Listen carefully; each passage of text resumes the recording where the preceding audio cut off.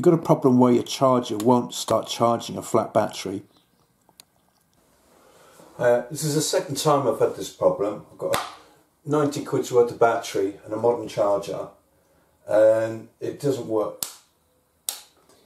That's about 5 volts. Plan B is to charge it up. So this thing is, there's 12 volts in that, or just over 12 volts. We put negative.